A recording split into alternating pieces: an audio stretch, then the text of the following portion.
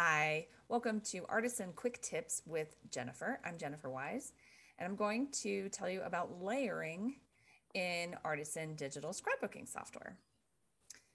First, I want to give you a chance if you don't know anything about Artisan, if you're brand new to Artisan, here are a few fast facts about it that I would like to give you a chance to familiarize yourself with. So if you're new to Artisan, please just pause this recording and read over the facts. At the bottom, you will see my email. You're welcome to shoot me questions that way, and my website where you can buy Artisan if you don't already have it. So speaking of Artisan, let's go there. So I have pulled up for you a plain background and one photo. And I'm going to show you a little bit about layering in Artisan.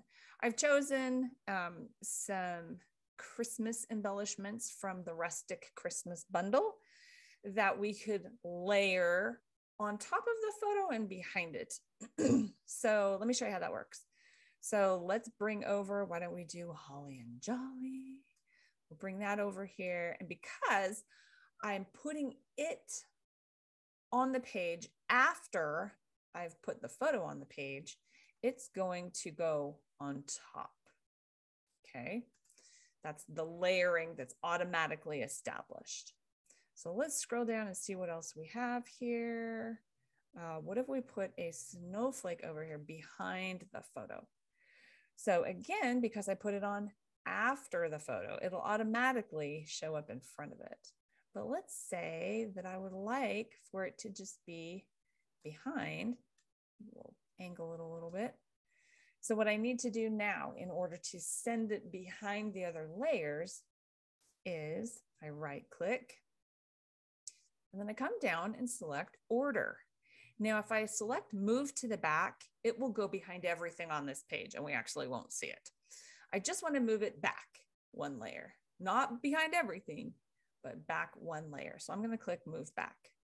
Now it looks like it didn't do anything, but what it really did was it moved it behind the most recent layer that I put on, which was Holly and Jolly. So that means I need to do that just one more time now to send it behind the photo. So I want to move back again, and there we go. So again, I can, rotate and move that around or whatever I'd like to do. Put it over to the side. I could bring it over here or whatever. So again, as I click and drag, it keeps track of the order in which I put it on the page. So if I would like this to go on the front, then I don't have to do anything. It will already do that. But if I want it to go behind, then I need to right click, order, and move back. Now, you probably saw on there that there are options to move them to the front as well. So let's say I change my mind and I don't want Holly and Jolly. So I click on it and I hit the delete button on my computer and I decide I'd rather put the snowflake in front. So now I've clicked the snowflake, I right click, select order, and move forward. Now I could just move it to the front because it can be on top of all the other layers. It could be on top of this layer if I wanted, because they're not touching and it doesn't make any difference. But anyway, so that is how layering works.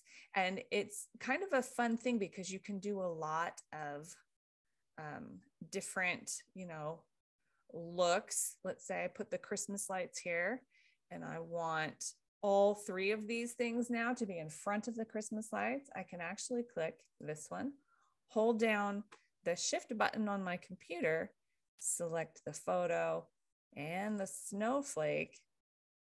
Oops, I selected the background too. Pine cone, photo, snowflake. And I can now right click and order all of that to come forward in front of those Christmas lights. So that's a really great feature, something that you can do in Artisan to give some depth to your photos, and you can do it with papers and photos and embellishments and text boxes and everything else that you can put on your page in Artisan. If this video was helpful, please like it. Give it the thumbs up on YouTube so that other people can find it more easily. And to find more videos that I'll be posting about photo organization and Artisan and easy ways to create photo storybooks, go ahead and subscribe to the channel. Thanks.